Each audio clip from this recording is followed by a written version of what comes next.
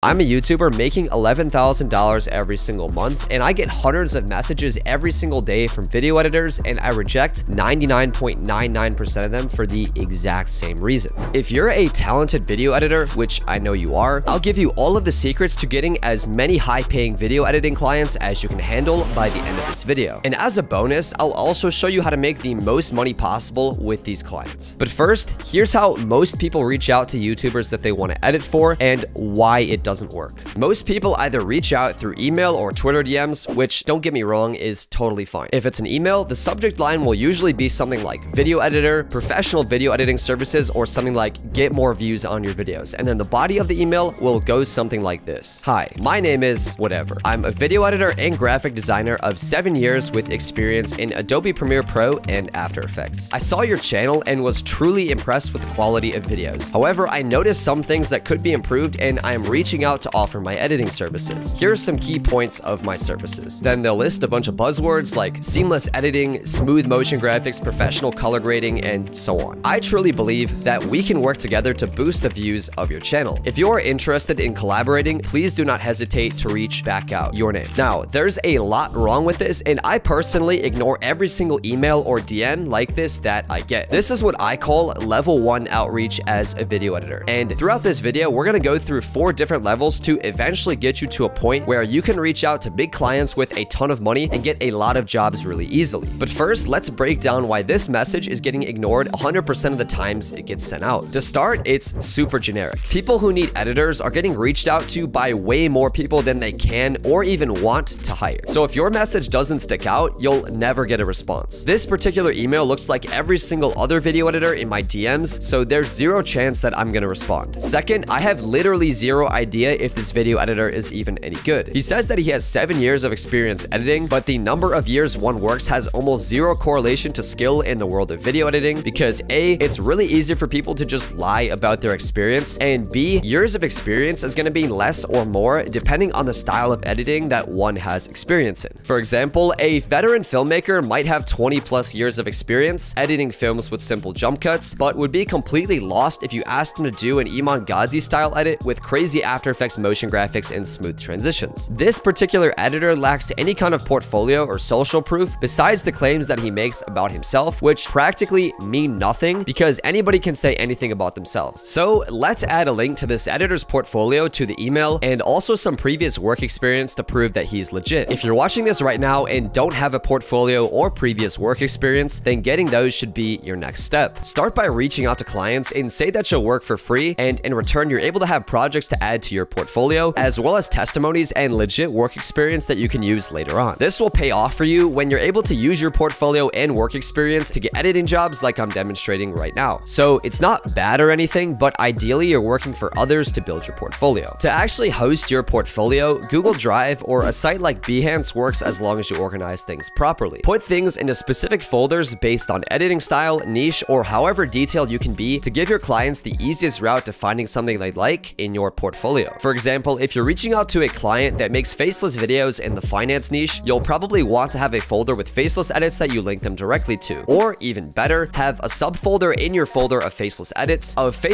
in the finance niche to be even more specific. This makes it so much easier for you to get hired. Revisiting the email that we wrote earlier, we can honestly just replace that whole part with all those buzzwords and add a link to our portfolio so the email will now look like this. Let's also make the email more specific to the client because, like we've gone over, it's very easy for a YouTuber to ignore your message if it looks like all other 1 million emails in their inbox. And it's also usually pretty quickly obvious to a YouTuber that you've just blasted the same email out to a billion other YouTubers and changed a couple words, which again makes it so much less likely for you to get hired. This email is also super wordy and could be written a lot shorter to make it easier for the client to read. Here's how I made it shorter and more specific to an example client in the gaming niche. With all of those changes in the books, we've now hit level 2, and it's already so much easier for us to get a bunch of video editing clients. This leads us into level 3, which in contrast to the previous levels, actually doesn't involve us reaching out to anybody with an email or a message. We'll come back to the email in level 4. For this level, you're gonna build social proof on social media platforms like Twitter and YouTube that allow potential clients to discover you without you having to discover them. I personally make content on YouTube and post on Twitter, and even though I don't take very many freelance jobs anymore, anymore, I get hit up all the time for work. In addition to my actual portfolio, these social medias act as further social proof and a portfolio in the sense that they show people everything I've done and what I know. Having a Twitter in particular is useful because you can post a portfolio of your edits and also informational threads that show the world that you know a lot about editing and YouTube. This also gives clients that need editors an easy way to message you, which means you don't have to send out as many emails yourself. And if you want to learn how to grow on Twitter, then pop my video on the subject open in a new tab to watch after this one. In addition to my strategy with Twitter, I obviously make a lot of content on YouTube, and so does my business partner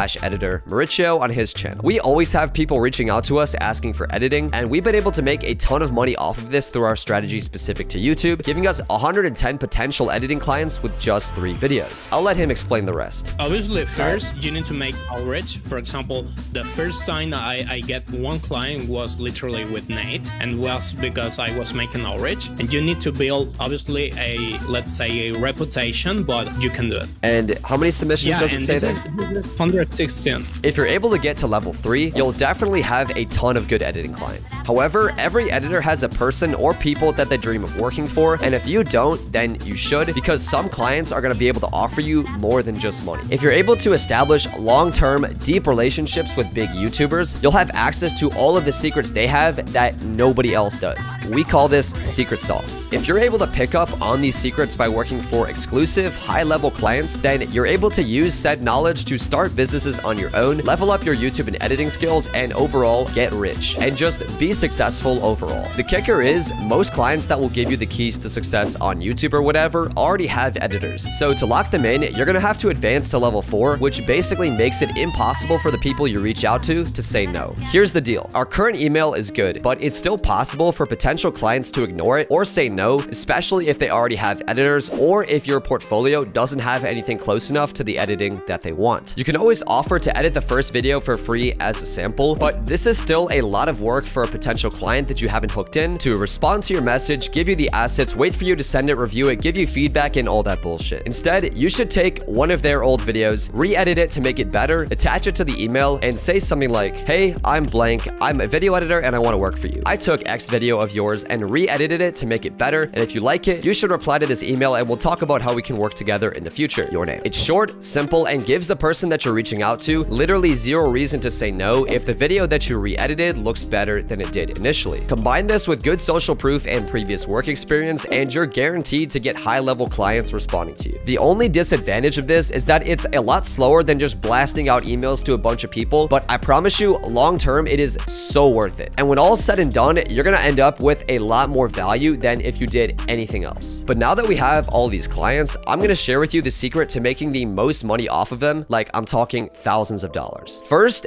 don't work hourly. It might seem impressive if you're able to land your first editing job at $30 an hour or so, but this means that, for example, to make $300, you have to literally work 10 hours on a video. This means that to make more money, you are literally forced to work more hours, leaving very little room to scale with only 24 hours in a day. In the case of a $30 an hour job, you're capped at $600 a day if all you were to do was work, and if we're being realistic, you're probably limited to one job a day at max, so that's around $300 a day. But that's even with working long 10-hour shifts every day, which is brutal and will burn you out quickly, so realistically, it's probably gonna be a lot less. Plus, this is super inconvenient for your clients because A, they have to trust that you're not just gonna slide in that you worked a couple extra hours when you really didn't, and B, imagine they have a budget for a video and you work over that budget with the number of hours that you put into the project, and they don't have a finished video by the end of it. Okay, it's just not a really good way to go about things. So instead, you'll want to take a flat rate per project. This is easier for you and your client, and it also gives you a lot of room to scale if you follow my specific strategy. But before I share my secrets, let me introduce you to Veed.io. Veed.io is the most convenient and comprehensive online video editor for you and your next project. With Veed.io's new Magic Cut feature, you'll be able to simply drag and drop a clip into the editor, and with just one easy click of a button on Magic Cut, voila, it does the work for you, saving your time and effort. Gone are the days of worrying about silences, filler words, mistakes, or double takes when recording your videos. And also gone are the days of spending hours manually editing your own videos just to find the right mesh of clips, because Veed.io's Magic Cut has got your back for all of that and gives you the perfect video just like that. And the best part, the Magic Cut feature works on videos of any length, no matter how long they are. So podcasts, presentations, webinars, social media shorts, or whatever, V.io's Magic Cut has you covered. So what are you waiting for? Ready to transform your next editing project with Magic Cut and V.io? Click on the link in the description to find out more about V.io if you're interested. But let's say you estimate a job will take you 10 hours, earning you $300 with an hourly rate of $30 an hour. What you're gonna do is tell the client that you'll probably turn it around in about 10 hours for $300, which for you is likely a couple days of work. Then, instead of taking 10 hours to finish, you're gonna hyper optimize your workflow and get better at editing to finish it in only 5, which leaves you 5 hours to take another job or just chill and do something fun that makes you happy and keeps you safe. Imagine you speed up your workflow so much that you're able to turn around that 10-hour job in just an hour. You've basically turned what used to be a $300 set of 10 hours into a $3,000 set of 10 hours because you're able to crank out 10 one-hour projects within that time frame. And I know that seems like a crazy thing to do, but trust me, it's possible. And if you want to learn my specific strategies to speed up as an editor, you'll want to watch this video next.